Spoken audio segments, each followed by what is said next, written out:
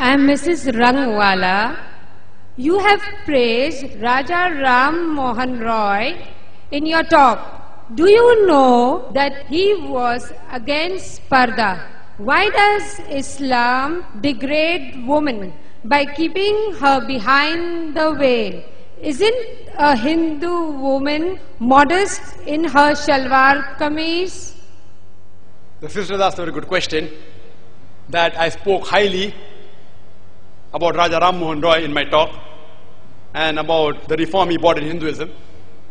But he even spoke against the hijab system that's there in Islam. So do I know about that?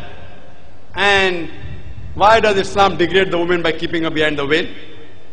And is a Hindu woman who does not wear a veil and wear a salwar kameez, is she modest? Sister, you should understand that if I appreciate certain points of a person, that does not mean I agree with all his points. For example, 4 years back, the Home Minister of India, Mr. L.K. Advani, he suggested the law that the rapist should be put to death.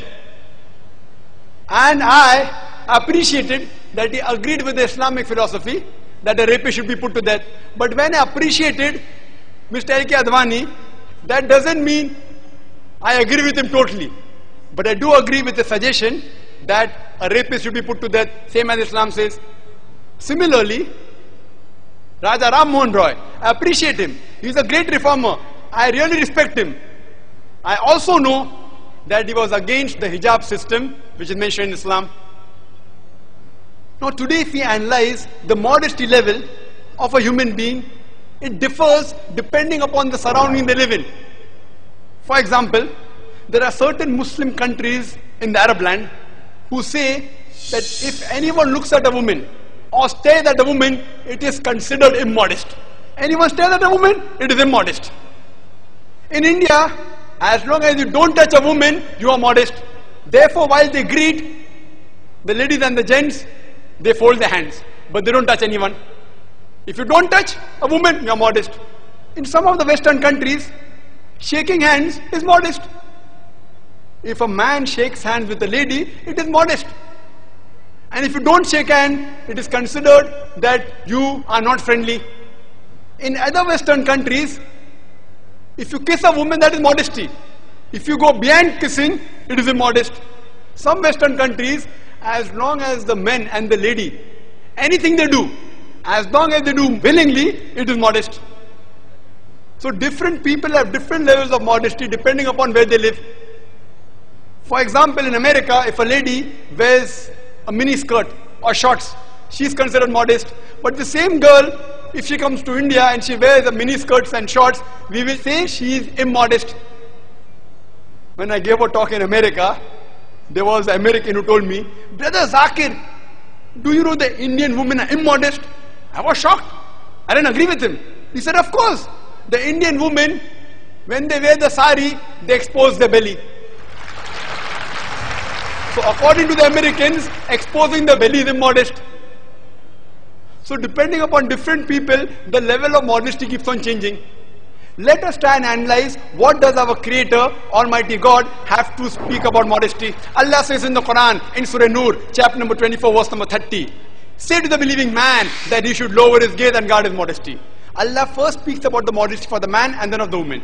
Whenever a man looks at a woman, any brazen thought comes in his mind, he should lower his gaze. There was a Muslim who was staring at a girl for a long time. I told, "Brother, what are you doing? It is haram to stare at a woman." He told me, "Our beloved Prophet said, the first glance is allowed, the second is prohibited. I have not yet completed half my glance." What did the Prophet mean when he said the first glance is allowed, the second is prohibited? What he meant was, if you unintentionally look at a woman, do not intentionally look at her to feast on her beauty. That doesn't mean you can look at a woman for 10 minutes without blinking and saying, "I have not completed my glance." The next verse speaks about the hijab for the woman. Allah says in Surah Nur, chapter number 24, verse number 31, "Say to the believing woman that she should lower her gaze and guard her modesty, and display not her beauty except what appears ordinary of, and draw her veil, a head covering over the bosom, except in front of her father her husband, her sons, and the big list of mahrams who she cannot marry is given. And the criteria for hijab is given in the Quran, the Sahih Hadith. There are basically 6 criteria. The first is the extent. That is, the extent for the man is from the navel to the knee. For the woman, the complete body should be covered. The only part that can be seen is the face and the hands up to the wrist. The remaining 5 criteria are the same for the man and the woman. The second criteria is the clothes they wear, it should not be transparent so that you could see through. The third is it should not be tight fitting so that it reveals the figure. Fourth, it should not be so glamorous so that it attacks the opposite sex. Fifth, it should not resemble that of the opposite sex. And sixth, it should not be clothes which are signs of the unbelievers.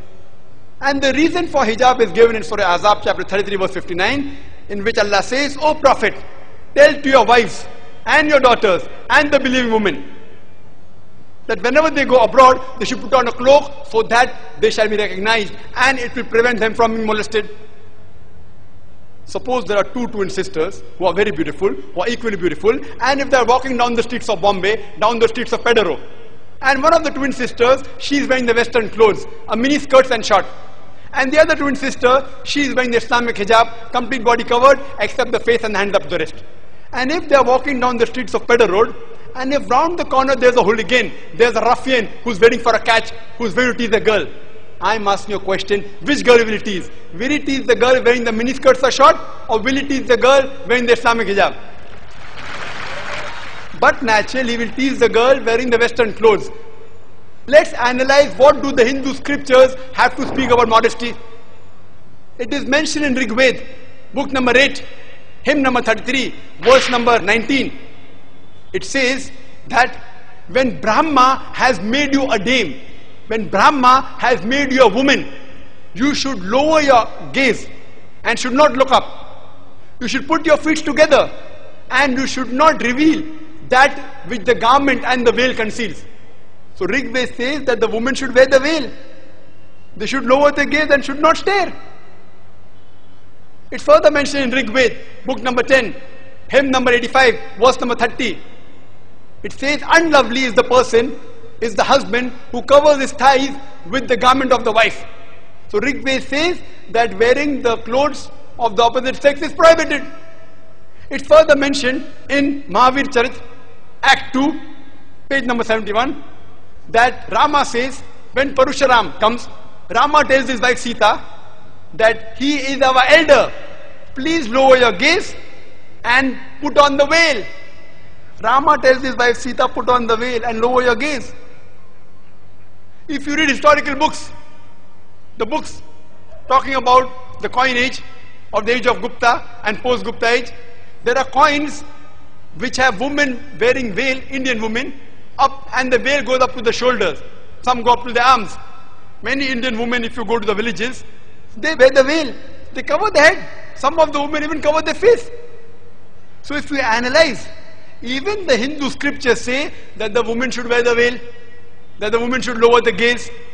It's a pity that Raja Ram Mohan Roy, he might not have read these verses. God willing, if Raja Ram Mohan Roy would have read these verses, even he would have told that the woman should wear the veil.